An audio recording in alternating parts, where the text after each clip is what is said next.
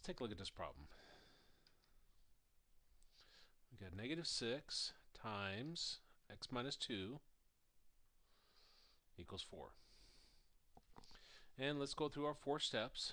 Our first step says to get rid of parentheses. And we do this via the distributive property.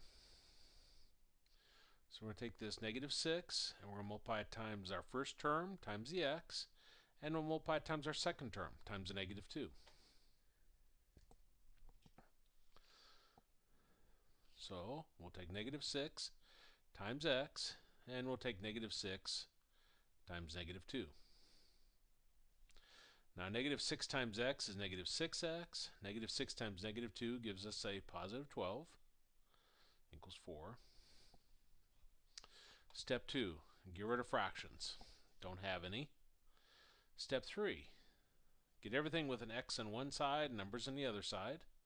So I'm going to take this 12 and move it over to the right side. Remember, when you move anything across your equals, your sign changes. So the positive 12 becomes a negative 12. And always combine together like terms, combine together numbers in any step. 4 minus 12 gives us negative 8. Step 4. Divide both sides by the number in front of your x. Well, the number in front of our x is a negative 6. So we're going to divide both sides by a negative 6.